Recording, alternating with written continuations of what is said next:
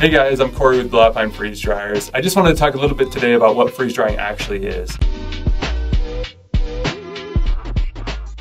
So a lot of you think about freeze drying as taking a Skittle and turning it from this into this. And that is true. So a lot of candy is going to puff up like that. But let's talk about what it actually does to the food in order to get it to look like that.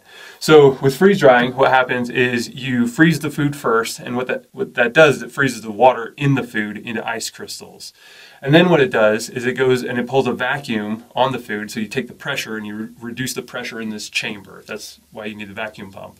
And then after the vacuum is pulled on the chamber, or like the pressure is reduced, then you slowly start to heat the food in the chamber.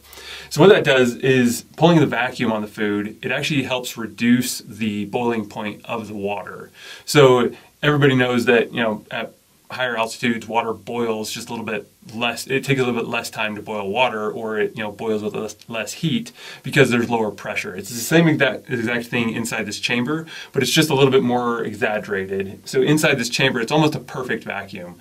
So let's talk about some things that work with freeze drying and things that don't work with freeze drying. So things that are going to work are going to be things like strawberries or fruits or vegetables out of your garden, bananas, things like that that have water content are going to work. Meat is another good example of something that works. So chicken or ground beef, even eggs, those work really well. Things that don't work though are going to be things with high fat content. So butter isn't going to work. Cream kind of just marginally works, and then things like chocolate or lard, those really aren't going to work at all because they don't have enough water content in them. So those are some things that work with freeze drying and some things that don't work with freeze drying, because again, with freeze drying, all you're doing is you're taking out the water content in the food. So one of the best reasons to freeze dry is just the shelf life and the nutrition content of the food. So these are raspberries that we did in our machine. They turn into a nice hard, very delicate fruit, and there's no water in them. But these will keep for 30 years on the shelf. So they've got a 30-year shelf life on them, very easily 30 years on them. Another thing that you can do are things like meats. So meats will be shelf stable for 15 to 20 years very easily. And with some meats, if you get a low fat content, you could push that up to 30 years. Shelf stable with meat like chicken or ground beef. So that's one of the key factors, is that freeze drying, it helps preserve the nutrition of the food for about 30 years, which is something that canning and jerky and other drying processes really just can't do. So along with the shelf stable, or the shelf life of it, you also have the nutrition content. So these are two examples of spinach powder. So this spinach powder actually came off of my shelf. I use this every morning. It goes into my shakes. Whereas this is something that I bought at the store. So this is, just in the color alone, you can kind of see that this one obviously has more nutrition in it. They say that this one was a cold process, but it was more likely actually a hot process where they boiled it and then threw it on a hot plate.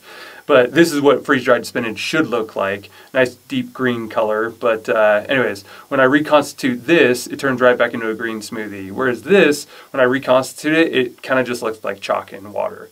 But that's kind of one of the key factors when it comes to freeze-drying, is just that the nutrition content is much higher than other processes like canning or boiling or things like that. One of the other things with freeze drying is just cost savings. So doing this yourself versus buying the freeze dried food at the store. So if I was going to go out to the store and buy freeze dried food out of a bag or out of a box or something, or a can, it would cost about $10 a meal per person. Whereas with this, I've got 5 trays where I can do practically a meal per tray, and that's saving me pretty much $50 per meal that I'm doing in here. Obviously there's the cost of the food, cost of the energy, but it is a significant cost savings when you're looking at going camping or hunting or things like that, or even just emergency preparedness. Buying freeze-dried food can get super expensive. These machines, they are kind of pricey. They're about $3,000 a piece. But when you look at it, it really starts to make sense in the long run when it's, costing you $50 for 5 bags of freeze-dried food versus, just a few dollars per load, especially if you're just doing leftovers. You can just throw your leftovers right in and turn those into camping meals, things like that. The cost savings really start to make sense in the long run, and it can easily pay itself off within the first year. Hopefully this gives you a good idea of what freeze drying is and some of the benefits of freeze drying. But if you have any questions at all, feel free to contact us. We'd love to hear from you. But thanks for watching.